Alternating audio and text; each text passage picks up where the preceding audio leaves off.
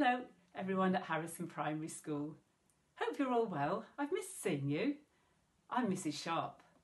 I'm going to be bringing you some science snacks, which are easy science experiments for you to do if you're at home.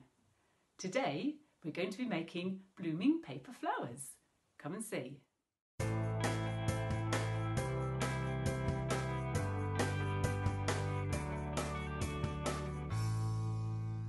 This is what you'll need. A piece of paper.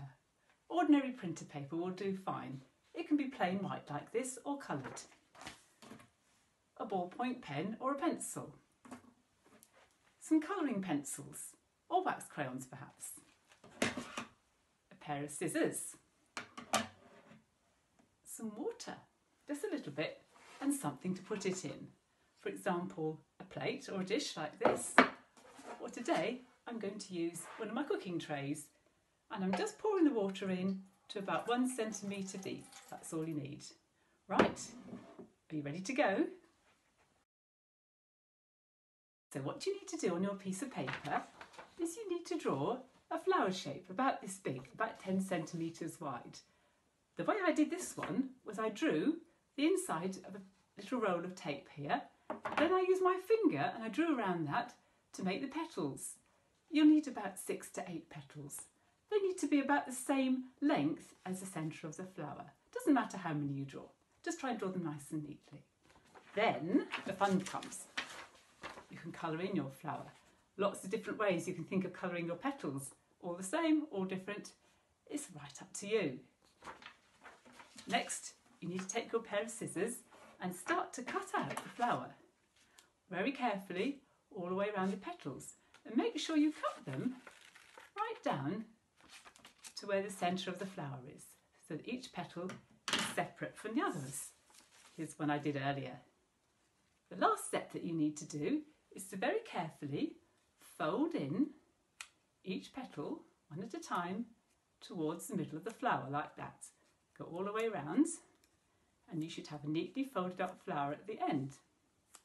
Right. The last thing is to take your tray with a little bit of water in it and very carefully place this on the surface of the water with the folded petals pointing upwards, and watch and see. What do you think is going to happen?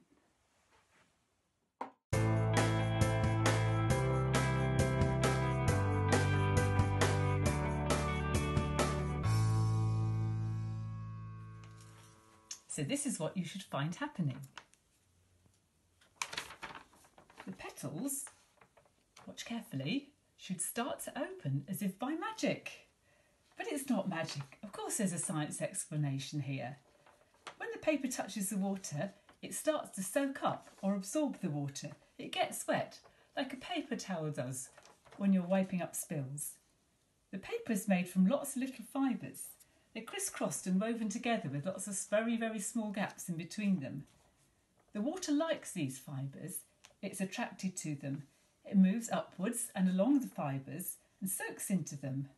They swell up and they start to change shape.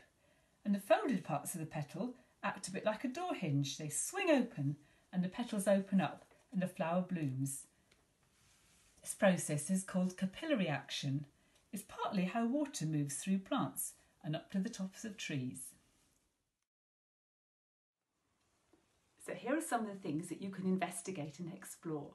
You might like to change the shape or the number of the petals. If you go on the internet and search for blooming paper flowers in water, you'll find some websites which have templates that you can download. So if you don't want to draw your own, you might find it easier to get some ideas from there. You might like to change the size of the flower. Try small ones. Try a big one. Why not try it in a bath? Or maybe you can try putting a flower within some leaves and seeing what happens. Can you get it to work with one flower sitting inside another? Maybe you'd like to try different pens and pencils. Now, I suggested that you used coloured pencil crayons or wax crayons. That's because if you use felt tip pens, the washable inks quite often spread out and move about in the water, and the colour runs a bit. But that might be quite interesting and pretty. You might want to try that, or highlighter pens, just to see what effects you get. If you're being a true scientist, you might like to take your timer from your kitchen timer and time how long each different type of flower takes to open. Get some numerical data. That's what scientists like to do. And here's an idea. Maybe you might like to put a little secret message inside your flower and give it to someone special. There's a hidden message inside this flower. Keep watching. Keep well, everyone.